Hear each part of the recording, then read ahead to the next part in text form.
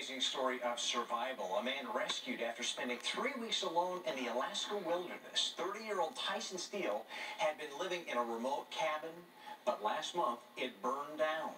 A flaming piece of cardboard went up the chimney and landed on the roof. It started a slow fire.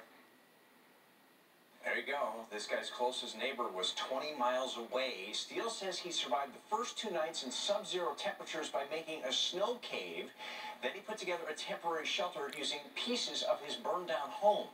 He was finally found Thursday. A friend who hadn't heard from him in a couple of weeks had police check on him. That's what they found. He was waving his arms with SOS written in the snow.